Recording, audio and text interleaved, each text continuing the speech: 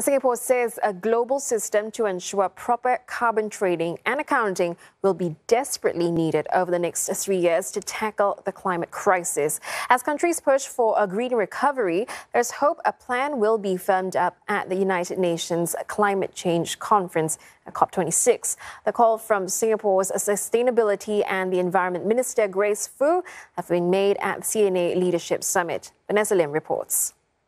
A strong push for climate action as 150 business leaders, scientists and government officials came together at the CNA Leadership Summit to discuss green recovery. The broadcaster has committed to putting the spotlight on climate change. As National Media Network, we are uniquely positioned to use our creative capabilities, our journalistic expertise, and the wide reach of audiences to raise awareness on climate change, support Singapore's Green Plan 2030, and drive the adoption of sustainable practices. This could help to put sustainability back on the agenda, with major climate talks delayed last year due to COVID-19. It stalled progress in getting countries to come together and forge a carbon trading rulebook to ensure proper accounting and reporting. That's after the Paris Agreement paved the way for countries to create a global carbon market to cut emissions. That's what we are hoping to achieve come this COP26.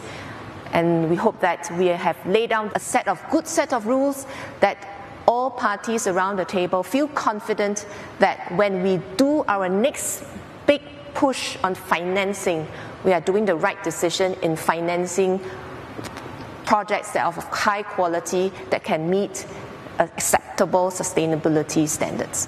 One expert says the ongoing pandemic could actually spur a new wave of international collaboration. We've seen the successes of that during the pandemic in terms of exchanges of science and exchanges in data.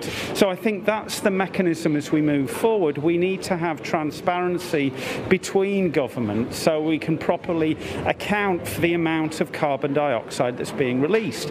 Singapore will bring to the table its expertise in climate research at the COP26 in Glasgow in November. Prime Minister Lee Hsien Loong is expected to share more about investments in green solutions and climate science and the importance of global collaboration.